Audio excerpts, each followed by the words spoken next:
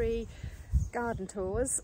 So this will be the third year of, if I can keep it up, of doing a monthly garden tour. I usually do it around the beginning of each month. Takes me another week or so to actually get it online. So we've had some pretty foul weather the last few days. It was just too windy and wet to actually do any recording. But I can tell you now, the garden is not looking pretty. Very muddy, very wet. So, but that's all part of it. It's the reality. And I'm pretty muddy too. So I spend most of the next couple of months looking like this. Usually with a muddy coat on as well, but actually the sun's come out today, so it's pretty beautiful. I feel like I'm glowing actually. Anyway, here we go. Each month I will follow the same kind of route through the garden, so it gives you and me a bit of an idea about how things are progressing or not, as the case may be. So here we go.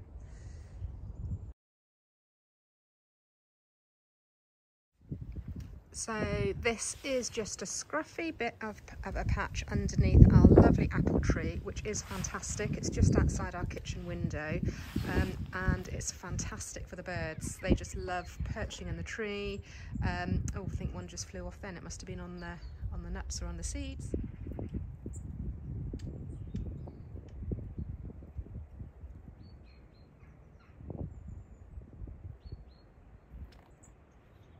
So it's fab for that, and I just put in all my leftovers. As you can see, there's some ammi left over here, which hopefully has self-seeded, and I'm kind of just letting things do their own thing in here. But it's really useful to have a little patch like this.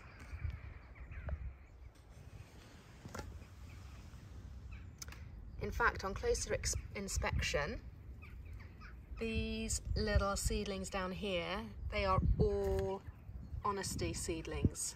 So the honesty is just over there, and it has self-seeded, and now that they're big enough, I can recognise, I kind of have this sort of a heart-shaped leaf, so that's why I'm pretty sure that they are honesty. I forgot to mention that it's the 6th of January today. Lovely sunny afternoon, just had my lunch. I've now probably got couple of hours of daylight left. So the apple mint is due to be cut back. I won't rush at it, leave it for the overwintering insects, but probably early February I'll get going at this. I might have a go at it before. We had a really hard frost for a few days, sort of first or second week of December. So a few things have succumbed, but you know, quite a lot of things have made it through. So these are the honesty, which one or two plants look like they've been hit, but actually I don't think they've completely died. So I've lost one or two, but you know, we got down to about -9, so it just goes to show. Not a lot else to show you down here. Oh, I did move the agapanthus, which I hadn't done last month, but I managed to get it in the garage before temperatures really dropped. Not sure if there's any sign of life on my narcissi plantings. It is pretty early, but I have seen other places where they're coming up, so nothing showing here, which I'm kind of not surprised about. And this is usually pretty nice in the spring. I have a few bulbs and things coming up. Apart from that, this border is nothing very special.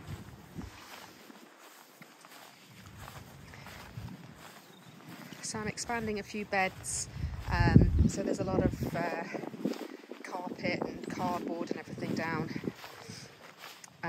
This will be more for kind of long term, not necessarily for the cutting patch. Okay, so how are the hardy annuals doing?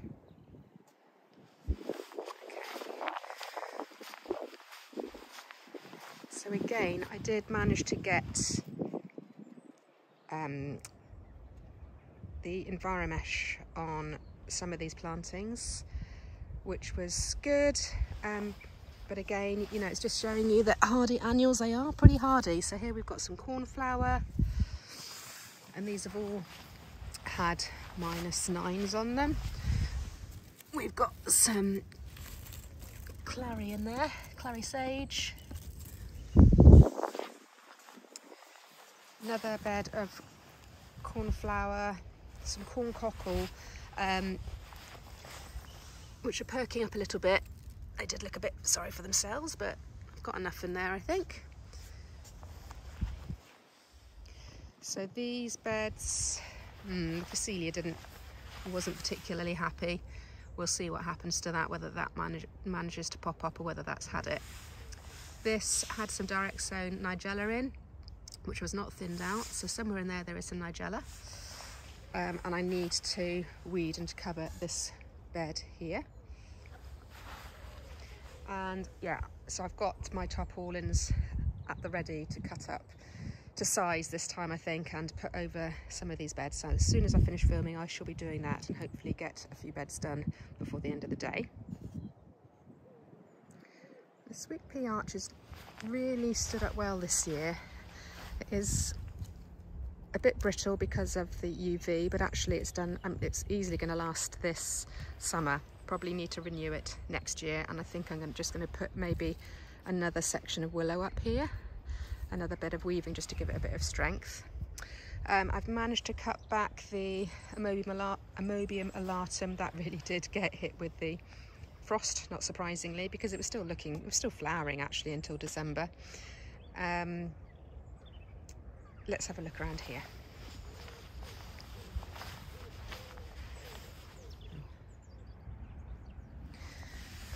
I am going to dig up one or two of the Amoebium alatum because they can overwinter, so I'm not sure. I'll just have to take a chance. But the Rudbeckia, pretty sure that's Sahara.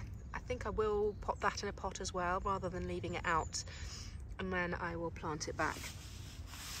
That was a survivor from the summer before last, actually. It overwintered last year. Okay, let's have a look at the Daucus.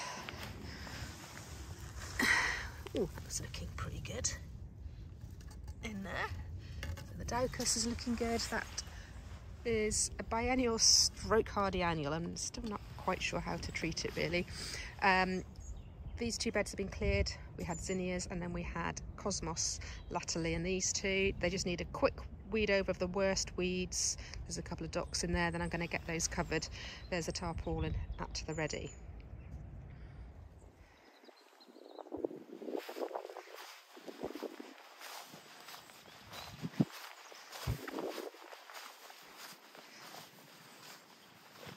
Okay, not a lot going on this side.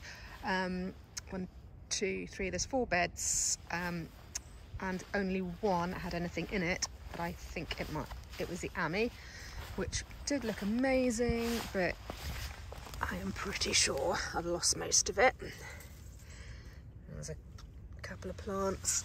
I'm having a quick look. There does not look like there's much in the way of survivors, which is a bit of a blow, to be perfectly honest. I've got a couple down here actually, but not quite sure what I'm going to do about that, because it's always useful to have some early Ami. Okay, scan around. Okay, let's have a look down in the perennials area, sort of. Okay, so this is my alliums bed, and it also has kind of an edge of greater quaking grass, which I have to really keep on top of. And actually it got to the stage I wasn't sure what was quaking grass and what was alliums popping up. Anyway, and also I noticed something has been having a nice go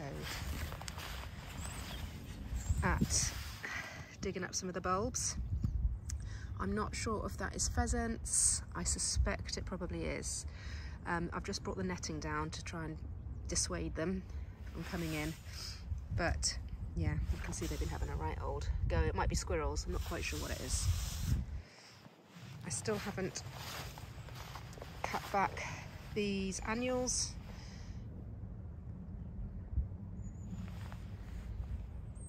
that needs to be done.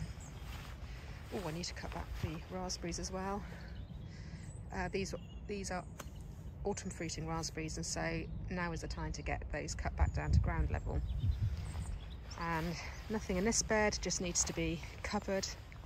Everything's rather late. Cosmos still needs to be taken out.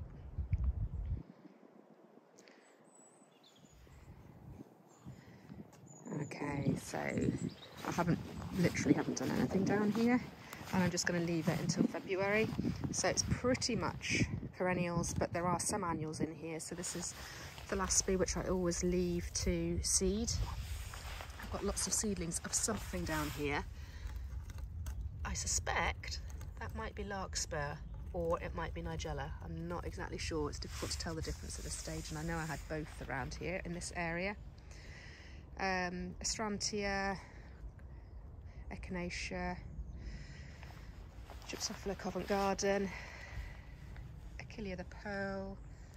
Everything's looking very structural. It's a nice way of putting it, isn't it? And then on the other side,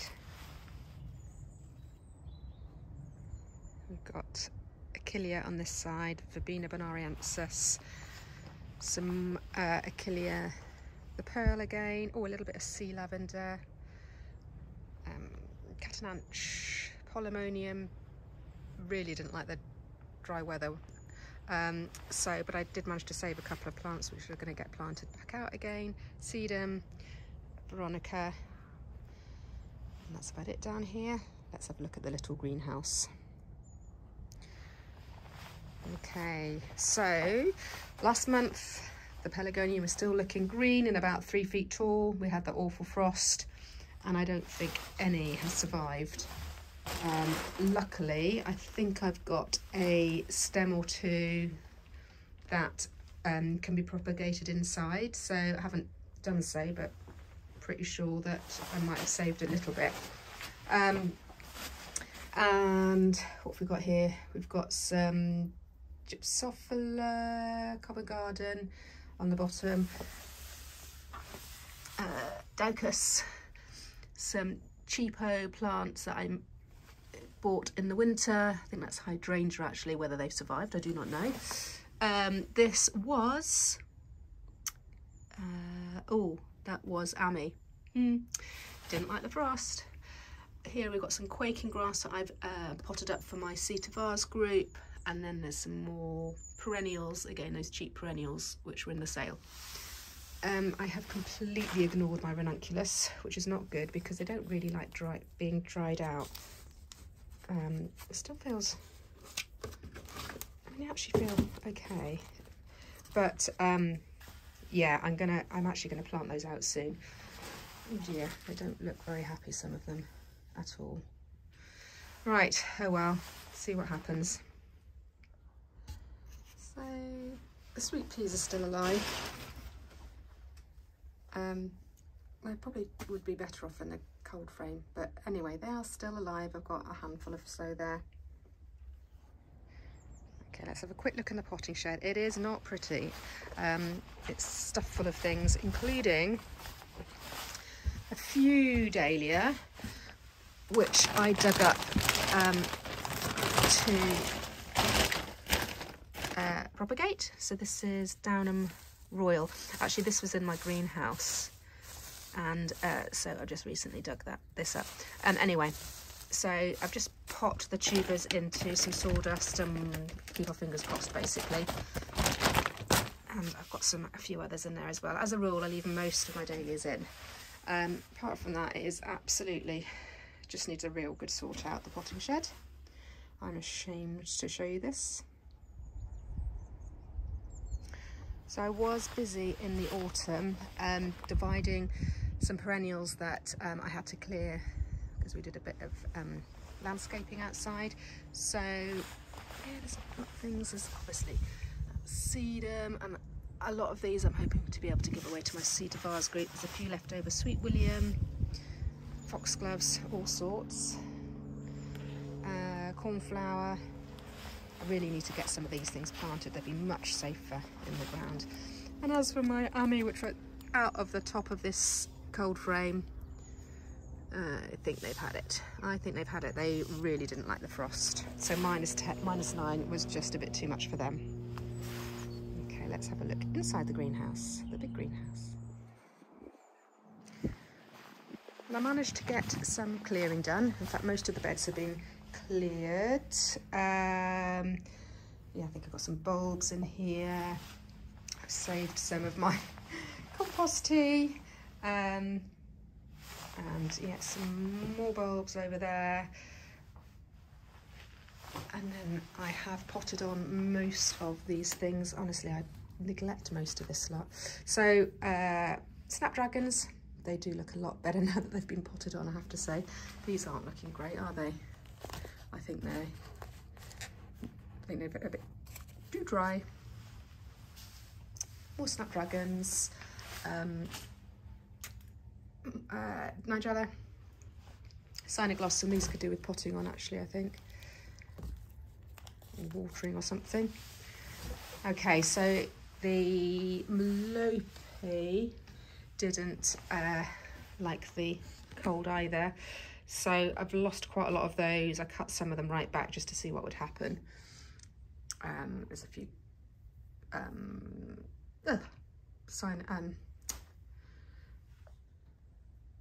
there's a few corncockle here, some more Nigella. Oh, I didn't show you my sweet peas in the other greenhouse.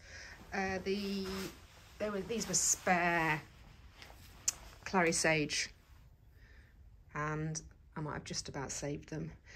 So larkspur I potted on. These look better. So this is clary sage. I potted those on as well. They have benefited actually. They've really enjoyed being potted on. The other thing I need to do is clean the greenhouse. That will make a real difference. It's much easier to do these things regularly or like annually rather than leaving it for 5 years and then it being a heck of a job. Okay, so I have managed to, just before Christmas, I did finally manage to get the dahlias cleared, or actually it might have been after Christmas. So yeah, the 2 dahlia beds, and I've done a separate video on this, they have been cut back and just covered over. I didn't get access to any manure this year. And then the biennials, we've got Sweet William on either side here. And we have got Hesperus, and we've got Digitalis, foxglove, and some more foxglove. And finally another little patch which hasn't been tended to, sadly. Well, one of it has, but yeah, a bit of clearing to be done and some covering up. But now the weather's improved, maybe I can get at doing that.